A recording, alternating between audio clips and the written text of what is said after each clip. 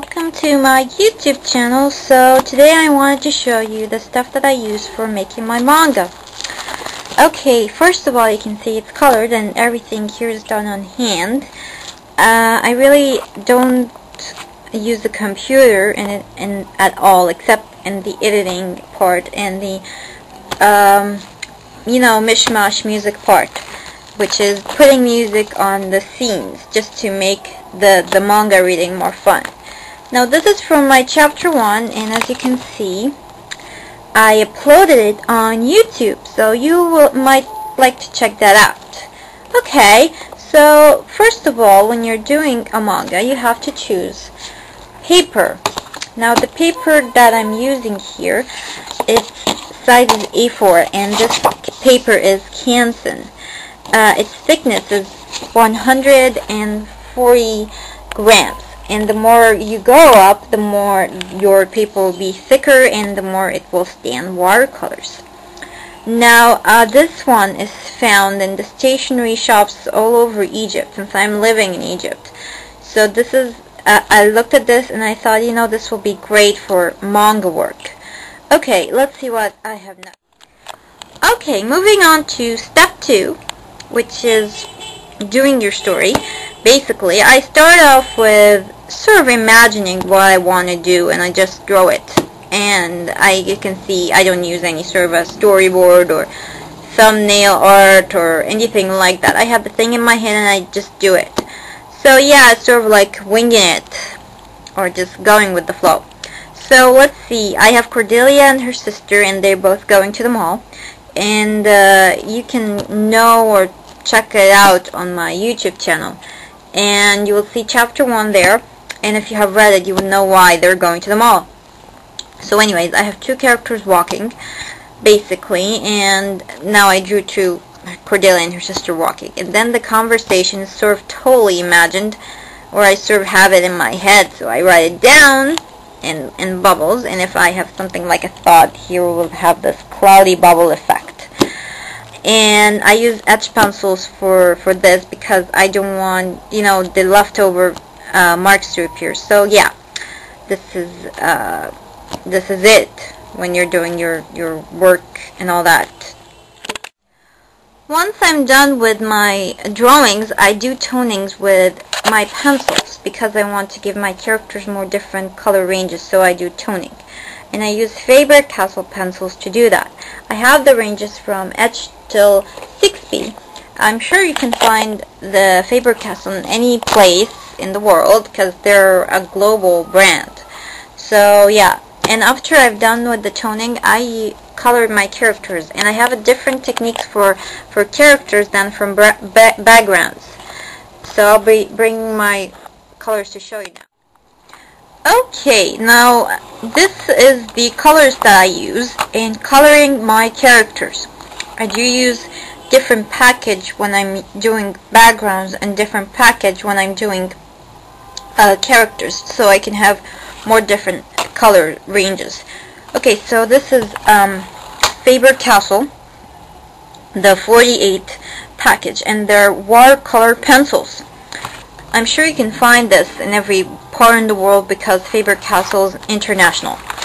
Now, as you can see here, I've got two layers, and here in the second layer you have a sharpener and a brush. Now, the wonderful thing about these colors is that you can color your characters and you have the effect of pencil colors, and if you want to give them that effect of watercolors, just bring in this nice brush, dip it into some water, and just go over your coloring, and you will have the same effect of watercolors.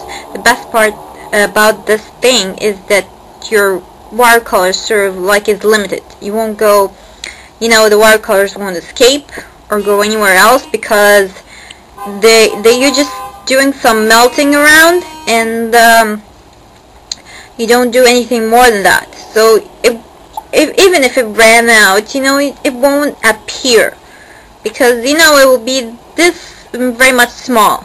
So yeah, it's basically limited in the area you're coloring your character. So it's much more easier to use than your normal watercolors. This is for me because It's great because I'm not really that good in watercolors. Okay, let me show you my next set of package. Okay, my next set of colors is these guys. These are your basic watercolors, and I do use them for my backgrounds because if I use the same technique that I'm using on my characters, it's gonna take me forever to do it. So yeah, watercolors is great. And the best thing about watercolors, it doesn't, you know, when you're doing backgrounds, you don't have to put a lot of detailing in as you're doing in characters. So this is the best thing about them. You can just be so random and just, you know, color over your backgrounds.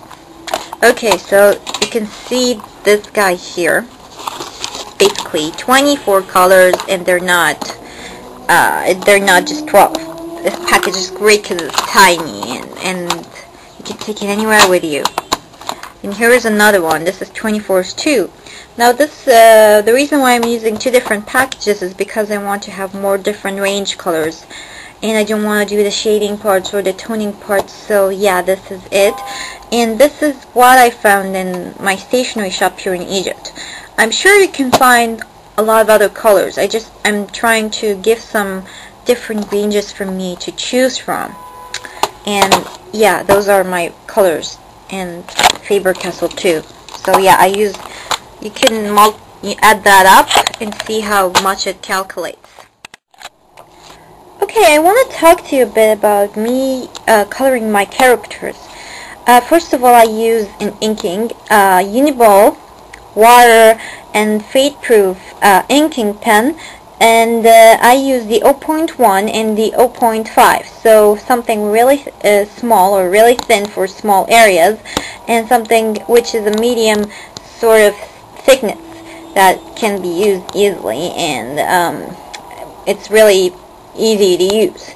So anyways, when I'm doing my characters, I do some tonings with different pencil degrees. As I said before, I have the ranges from H till 6B. So if you look here, Cordelia's here, I do add an HB shade base, color up or tone the hair with HB base, and then I just add the brown, and then I just use my watercolors on them, so you can see that and how it comes. And that's one of the tricks that you can use when you want to give yourself more range of colors. Just add up some pencil base and just color it up with your watercolors or your water pencil colors to give more range to yourself. And of course you can use much more ranges of pencils. So I just added up my colors, and I found that I was using about 96 colors, and you know, with my toning technique and mixing colors together, I can give myself more ranges of colors to use from. But the thing I want to show you, it's probably the last thing in this video. I want to show you where I keep my work. I keep it in this thing. I don't know what it is called. I think it's called a clear book. It's something that you can put your work in. Now this package basically is something like 60 papers, but you can double it up. As you can see, it's transparent here, and it's great to protect your work from dust or anything like that. And you can, as I said, you can double it up from 60 pages, and it can become like 120 pages. So yeah, it can stand up till 120 pages, but I'm sure you can find you know, more big ranges like 80 and 100. So yeah, that's about all today, and I had this hand and feet request, so yeah, I'm gonna do that, but I'm gonna do the hand request sort of like separately, and the feet request in another separate video. Now college is starting seriously now, and I might slow down on the pace of me doing drawing videos and all that, so I hope you don't get frustrated, but I will try to do your request. But you know, college is difficult, and it's really annoying. So yeah, it will take most of my time, but I promise I will try to get your how to draw videos as soon as possible, and keep your requests in. I might actually be able to do them in the weekends or something like that. So that's about all, and I'll see you soon.